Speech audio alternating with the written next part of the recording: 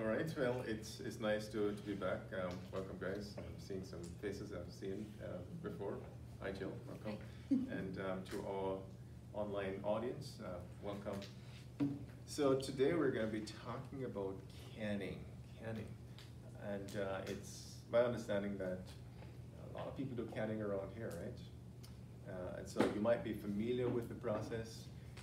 And so, hey, we can bounce out some ideas. We can share ideas. Just before we jump into the actual practical, let's see if we can discuss some fundamentals. I mean, why do we can? You know, what is canning, and why do we do it? How can we do it safely? So canning is a preservation method, right? That's the whole purpose of canning. You want to preserve the food for a long time. How long do you think canned vegetables or canned anything can last? So if you saw a can that was done like 2 years ago, would you be comfortable eating it? Yes. Yeah. So 5 years. I think that's the oldest one I've seen. I was working at the Bureau of Standards in Jamaica, and we were going through some boxes, and we found this can with green bananas. It was 5 years old. And so we opened it. It smelled good, looked good. No, I didn't taste it. I wasn't so sure whether or not I should do that. You know, over time, I think part of the concern was that there was a little bit of rust on the can. You want to watch for that. If there's rust, there might be micropores through the can, and so bacteria might have gotten in. So when we say canning, we're talking about bottling, right? So when you put stuff in a bottle, this is canning. This is canning. Usually when you hear the word can, you think of tin, right? You think of metal. And traditionally, that's how it is. But it's both. So we can in bottles, we can in metals. Canned products can last for a really long time. At least 18 months, you should be comfortable eating products that are that old. 5 years, yeah, even that, right? If I canned it, I would try it.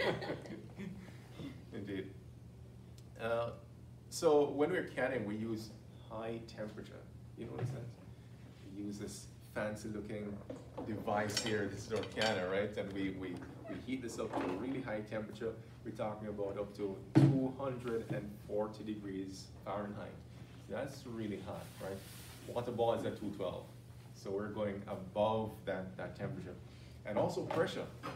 So we're pressuring, not only applying high temperature, but also high pressure. Talking about 50 psi, pounds per square inch, that is.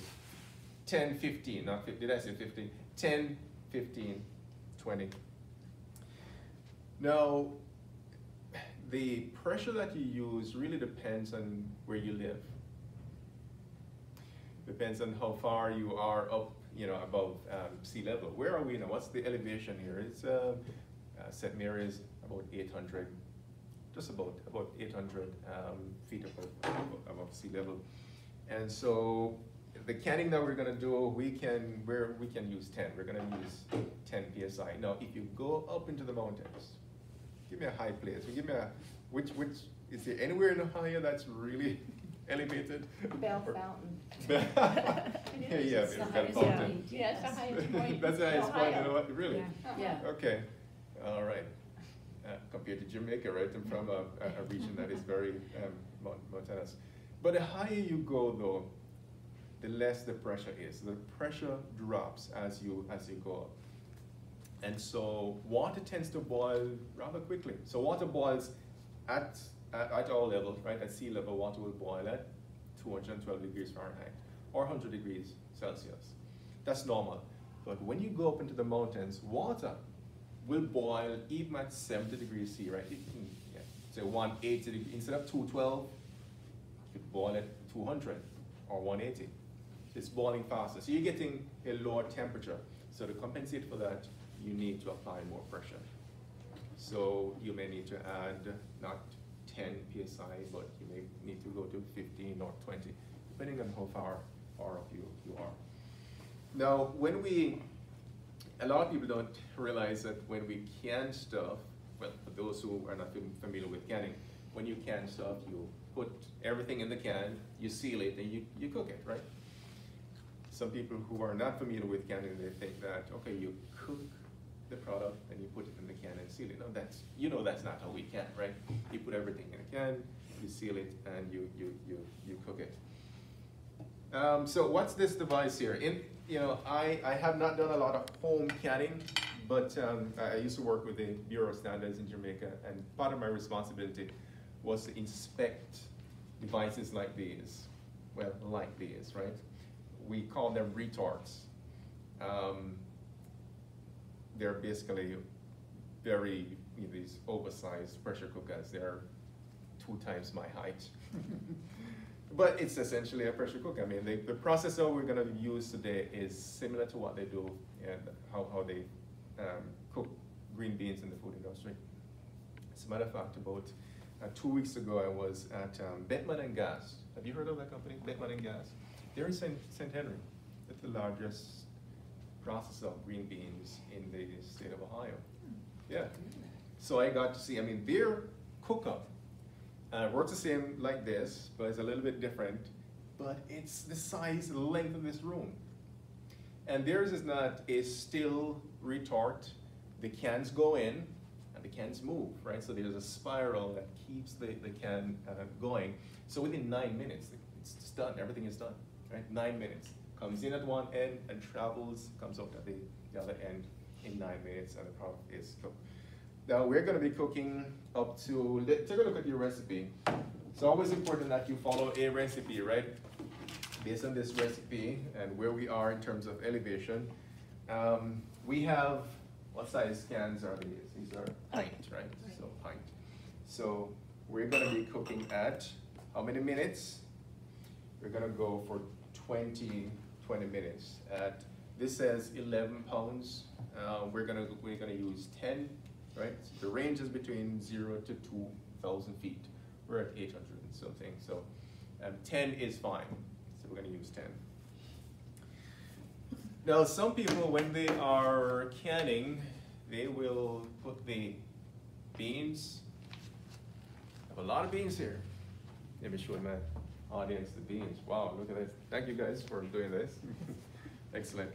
So some recipes, you will see that they add the raw beans to the can, right? So that's the raw pat method. That can be done. I like the hot fill method, right? So it's blanched first before putting it in the can. Now what's the difference and why? No, for those of you who have done canning, what do? Do you put the raw beans in, or do you blanch it first? Okay, you just put these in, right? Mm-hmm. Yeah. Just put them in. All right. Now, what's your experience when you do that? Have you done that? Mm-hmm. So you haven't tried? Years and years ago. Okay. Yeah. You remember? I don't know. You remember how it went? I freeze my beans. You freeze it, yeah, and that's another preservation method as well. You know, if you have enough space, you can do that. One of the challenges, though, with freezing is that if it's not done right, the product comes out soggy when it's thawed. Yeah. So how do they avoid that in the food industry?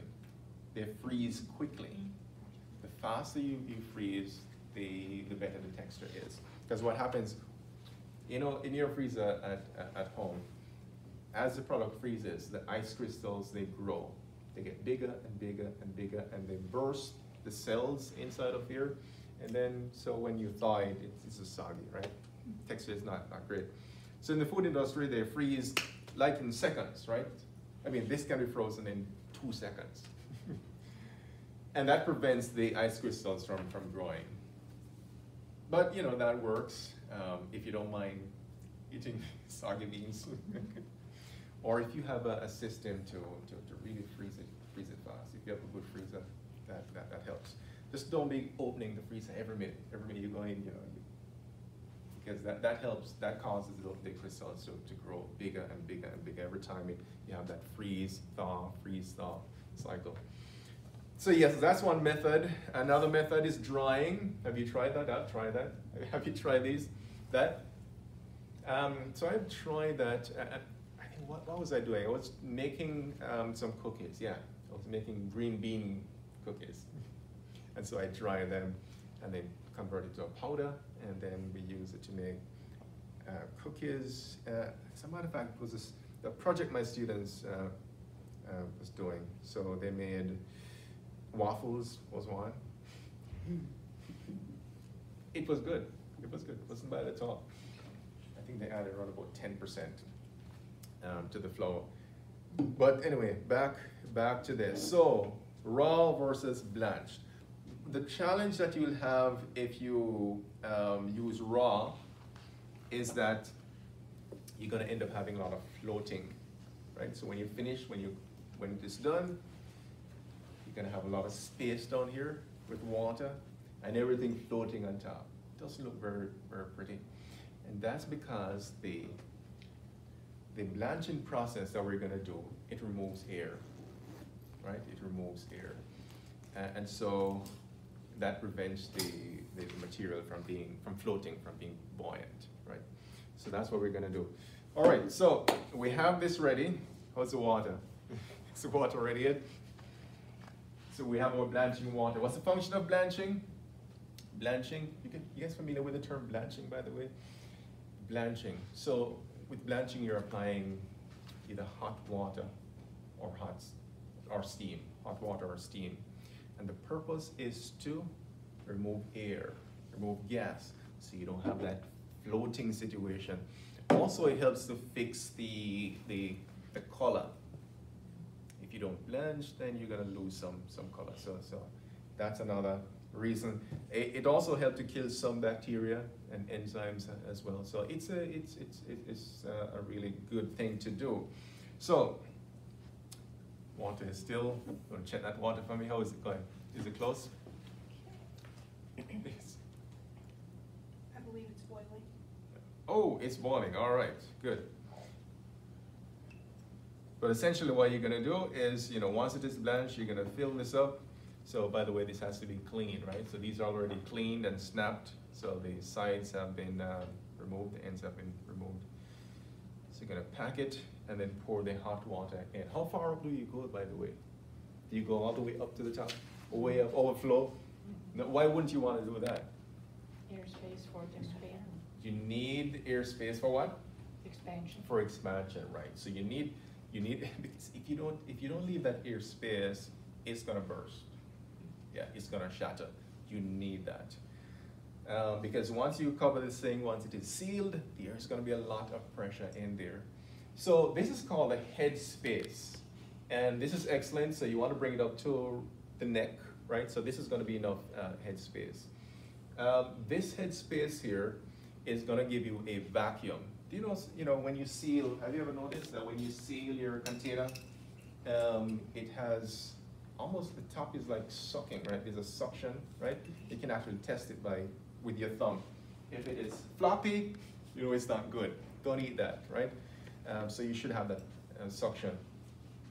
When you pour that hot water in, what's gonna happen is that the steam will rise and pull all the air from here, right?